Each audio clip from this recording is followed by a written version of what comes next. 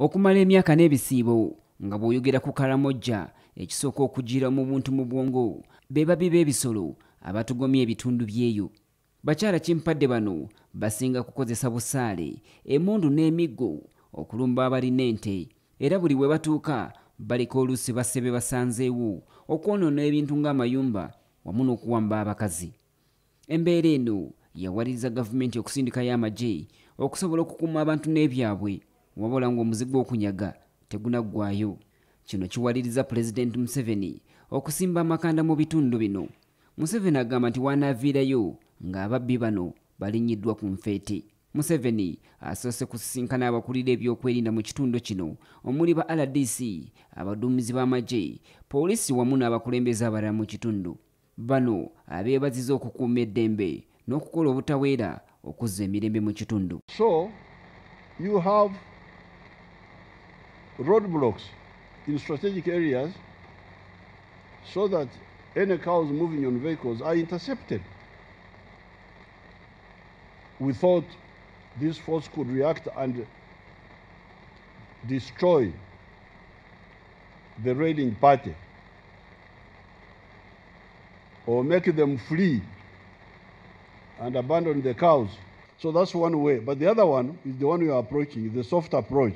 Yes, sir. Of going to them and talking to them, and I'm ready. I will tell the Prime Minister to take it up. Kyokka abakuumaddembe bano mu kaweefube w'okuzza emirembe mu kitundu kino bagamba nti basanze okusoomoozebwa ku babbi b'ente abava mu mawanga galiraanyeewo nga Kenya ne South Sudan. We identified that we need to hunt 4 people in these raids.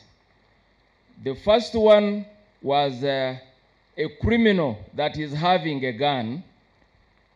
The second one was that one with bows and arrow together with that one with a gun. The third one was that one with a stick to drive the cows. Ensisinkano eno yeetabiddwamu omumyuka wa Ssaabaduumizi w'eggye lya Uganda Peter Erweru, omumyuka wa Pulezidenti Jessica Alupo n'abantu abalala. Bakira buli obwedda akwata akazindaalo okwogera nga yeekokkola bamawale bano. And we have done all our disarmament exercises, but we have never brought them on board. We need to know them. We need to get them on our side and have this problem sorted out. All reached a state where we had almost believed that we were coming to a complete stop of this challenge. But towards the end of last year and the beginning of this year, we, the neighbors of Karamoja, realized that the cattle rustlers who were crossing to Teso, for instance, and Kataku in particular, had increased. Ababbi b'ente bano babulabe ng'era batandika dda n'okulumba ebitundu ebirala omuli Teso, Sebbeyi wamu ne Bugisu. Ramson Muhirwe, CTV enjuba egoloobye.